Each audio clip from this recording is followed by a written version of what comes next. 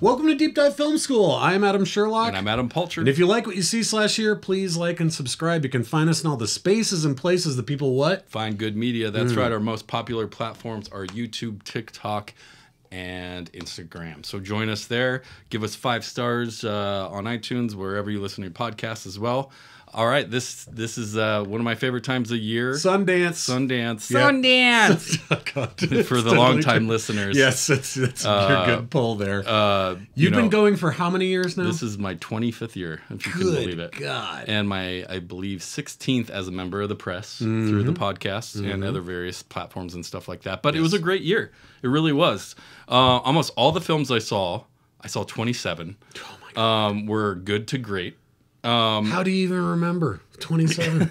I couldn't even. If I see 2 movies in a week, I'm like, was that in the first one? Yeah, was you kind of just crank it out. Okay. But, I've been doing it long enough. That's fine. And also, it's a lot easier now when the last half of the festival is online. I can just sit in my house and crank them out. I guess that's true. So that's a little easier. But it was a really good year. It made me wonder how much of this is a backlash of stuff like COVID, productions halting during COVID, maybe finally getting done or shot. Maybe the writer's strike had an effect as well for some of these things as well. Sure, that makes sense. So, but great year. I seriously so much good stuff. Some of the themes, I like to talk about themes before I get into my top 5, and I'll get into my favorites of the ones I saw. But some of the themes I saw this year, AI docs are coming for you. Oh God, they're I can everywhere. Only imagine. And there was a really good one called Eternal You that I watched that was basically about creating an AI of a dead, like your dead. I saw something about this. It's like that episode of Black Mirror. It's very, very close. Yeah, it is. Anyway, so very fascinating, and also it just has that natural contrast with AI of this is really interesting and cool, and the possibilities are endless, but there's also the who's responsible for this? Is this ethically right? Yeah, what's Jeff Goldblum's line in Jurassic Park? You scientists never stop to ask yourself if you should do this. Exactly, for sure. Anyways, but it's obviously blowing up. It's huge now. But there was just a lot of really brave original stuff this year that people just fucking went for it, which is why I love going to Sundance, is because you're going to get that kind of stuff over time, and whatever you kind of make friends with people, and you're in the same theaters and whatever. And I've over the years made friends with a guy.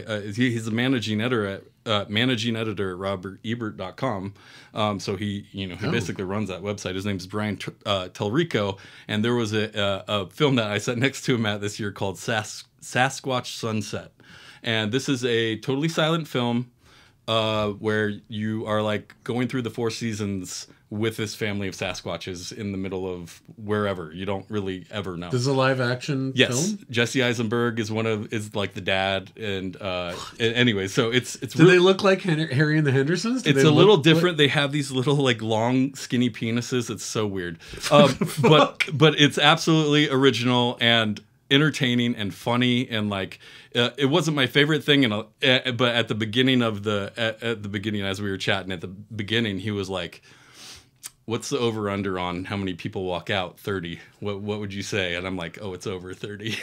And so I was counting the whole movie. Whoa. Now we were in a press venue, so some people are like, oh, this isn't one for me, or I want to go see something else, but yeah, and he even wrote about me and that conversation in his review of Sasquatch Sunset. So check it out. Let me ask you something just based upon that. On the years where you do see something that is pretty out there or original or a real game changer, and you see it early in that week, does that tend to color the rest of the week versus if you see totally. a really sad, somber, serious movie? Or I don't know, I'm just thinking of honestly, those first couple days you're just cranking them out and hoping you're gonna see something good, right? And then you have favorites, and those inform the rest. Okay, what's the next level here? And I'm going to talk about some great stuff. So, and then you, of course, get your classic Sundance stuff as far as the themes go. Yeah.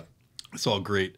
They have great music docs, biopics. I saw a great one called As We Speak about The weaponization of rap lyrics, that's excellent, and it wasn't just like your normal doc. They made it so well. Soderbergh pulls off a haunted house movie. Really? That was excellent. I really liked it. That was called Presence. Was it scary? I'm sure it was good. It was just a solid haunted house movie in a total different perspective than you've seen before. That's cool. Basically from the perspective of the ghost the whole time. Wow. But when he wants to be creepy, he shoots it and everything, and he's floating inside the house. And anyways, did you like Unsane? Because I like it when he goes creepy like that. Wasn't a huge fan, but this one I really liked. Okay. And then wonderful coming of age stuff. There's one about this Taiwanese American boy named Didi. Had probably one of the funniest lines I've seen in a movie in like 5 years. I laughed my ass off. Okay. So great stuff all around.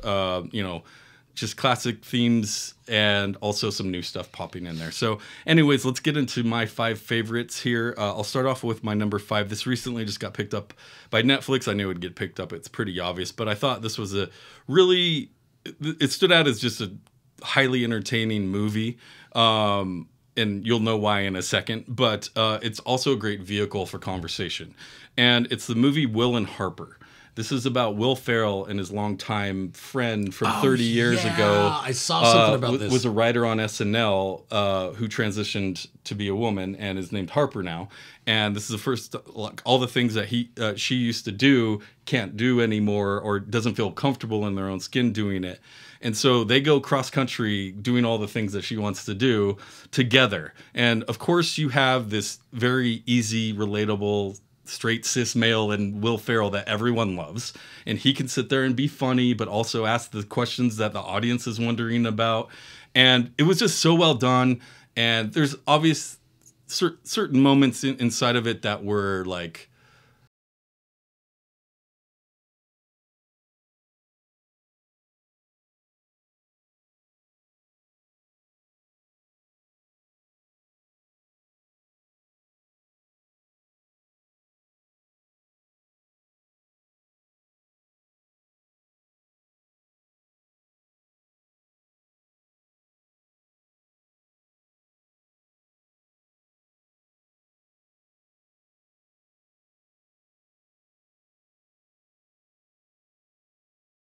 I don't know if it was like a little teaser. I think it was a little teaser for it, that he was being so like nakedly open of like, I've never had someone in my life who was trans, and I don't know anything about it. So I'm a huge old idiot. So right? I hope and it does well. yeah. And obviously you're going to have a certain section of people that just won't even give the time of day, whatever those, that is what it is. But I They'll hope, be I fine. hope, There's I hope a bunch of stuff for them to watch. I hope it does really well, and Netflix has it, so hopefully a lot of people see it. That's awesome. All right, my 4th movie is the movie Kneecap. Do you know who Kneecap is? No. Have you ever heard of Kneecap? Okay, so Kneecap is this Irish hip hop band, and the movie is about them becoming a band, but it's a biopic about their band. And they're playing themselves in this movie, and they're very debaucherous, and I'm sure a lot of this happened, but basically around 2017, 18, they became a band. But the whole reason behind their band is they wanted to speak traditional Irish language. Gaelic. Yeah. And no one does it anymore, but they wanted to make They're rapping in Gaelic? So they rap in Gaelic and English, and it's fucking awesome. That's amazing. It's so good. And watching it, not knowing who these guys were, it was wild, but they kind of became these civil rights people because they were pushing against British, oppression and stuff like that, wanting to speak their original language, even though they're not allowed to anymore. So they created this. They're like the Irish Beastie Boys. And like, you've probably seen like, so the main, one of the guys is kind of the keyboard, like electronic guy who kind of does all the beats and everything. He's actually a music teacher, but he didn't want to expose himself during this time. And he's the member of the band who has a full like full face beanie on. Okay. And he plays shows with the beanie on the whole time, still does to this day. But a fascinating, fun, hilarious story that just wraps in their amazing music and kind of their story, but it's also them playing themselves. So it was just a wild, fun movie, and I absolutely had a great time watching it. Check out Kneecap. even if it's just on Spotify or something. So good. Wow. So that's so cool. check that Rapping in Gaelic. Yeah. It's amazing. So it's kind of half Gaelic, half English. So Okay. I can show you a song later, but Wow. definitely check them out. Okay. All right, my number 3. This one just got picked up by IFC Films. This one I love. This was at my number 1 for a long time. And pretty much my favorite throughout the fest. And it's just like this wonderful dramedy called Ghostlight. And it's kind of a play on Romeo and Juliet. This old construction worker is going through something and finds a theater troupe that he, like, all these kind of weird theater troupe, and becomes this thing, and it becomes so much more than what you think it's going to, and is really modern, great take of a movie and a cast that I've never seen before. Nobody in it, really. American film? Or? Yeah. Okay. And but Ghostlight, but absolutely great dramedy, and I just don't want to say too much on how they use it, and I'm going to be the same way with my other films, because there's only so much you want to say about them for people to get excited. But check out Ghostlight. Hopefully it gets a nice run. But everyone was buzzing about this movie. Wow. Okay. After they saw it. It was just kind of one of those like crowd pleasers that will make you cry, but also laugh your ass off. So really loved it. The whole cast, everything about it was great. My second favorite movie is Jesse Eisenberg's directed a film called A Real Pain. It's him and Kieran Culkin going to Poland and visiting their grandmother's house and where she lived and everything during World War II and what happened, and basically reclaiming their Jewish faith and kind of trying to understand what happened. And it's like a trip that she wanted them to go on. But I mean, you know, Kieran Culkin's on like a huge fucking run right now. Oh my God. And Yes. and it's so well done. He directed a movie called When You Finish Saving the World a couple Sundances ago. It had one of the kids from Stranger Things in it. It was just kind of blah. I was excited because I like Jesse Eisenberg. I think he's an interesting guy.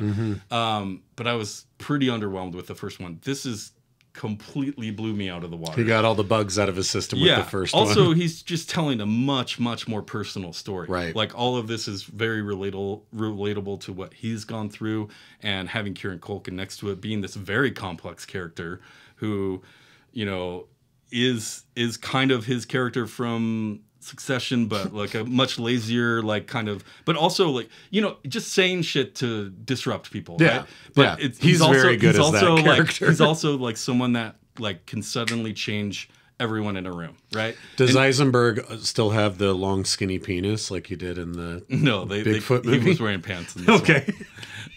Just a little distracting. The rest of the movie is very dramatic, but then he has this little. But again, skinny it penis. is dramatic and dealing with some very heavy issues, and that's a hard balance. But it's also, again, very funny. Their relationship, the things they go through, the way they question things, and really call people out and make you as an audience member question what they're going through. Fascinating, wonderful film. A Real Pain. Check it out. A Real Pain. Yes. Okay. All right, and then my last one here. This one was.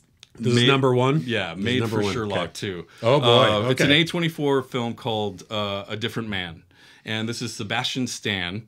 And this is the one it's hard to talk about everything that happens because you just have to see it to see the reveal. But it's like if Almodovar directed Elephant Man. Jesus. But it's like there's also like some Salieri in there as well. Okay. You just have to see it to understand what I'm talking about. But one of the main characters, Sebastian Stan, at the beginning of the movie has neurofibromatosis. Do you know what that is? Yeah, it's what the guy from Under the Skin has. Yes, exactly. Yeah. He's in this movie. Adam Pearson. He's the actor's in the movie. Okay. He's one of the people in this movie. Okay. So, yeah, exactly. Yes, that guy. So he's one of the characters in this movie, and you know, let's just say he gets an operation. It turns out much differently than he expects in the most wonderful, crazy, original ways. Again, I don't want to say too much, but The Skin I Live In, I thought about that a lot. Okay. And then of course Elephant Man, there's stuff there, but then also Amadeus, and there's you just have to see it. A Different Man. Sebastian Stan. A24. I love Sebastian Stan. Yeah. I mean, thinking of something like Fresh, Adam Pearson's really the star here, though. Really? Yeah, he's amazing. That's so cool. So really, like, some great quality original stuff that I'm glad to see him acting again, because I know that with Under the Skin, he was a producer, and they wrote him into the story. And I think at first he was really trepidatious about doing it. So it's so cool to see that he's acting more, and that this story sort of hinges around. You will fucking love this movie. Okay. You absolutely will love excited. this movie. But really, again, a great year for Sundance 2024. Had a blast. Was able to see a ton of good stuff. It's always a kind of pleasure and one of the fun things I do every year. And I don't know, it's just kind of my, it's my Super Bowl. It's just... It's your superb owl. That's right. So, yeah, thank you for listening. Check out those movies. There's plenty more where that came from. If you want to hit us up on what you saw at Sundance, please do. Would love to hear what everyone thought. There's seriously a dozen more I could talk about, but those were the ones that really stuck with me throughout the fest and still thinking about today. But that's awesome. Anyways, that's the show, everyone. Thank you for watching. Next week, we're going to do that one scene from Karate Kid. So make sure you like and subscribe. Yeah. Follow us on this journey. We're on YouTube, Instagram, TikTok. If you want to do those things, hit the bell icon if you're on YouTube. Give us 5 stars if you're listening on podcast. But we will see you next week. Thank you. Bye, you guys.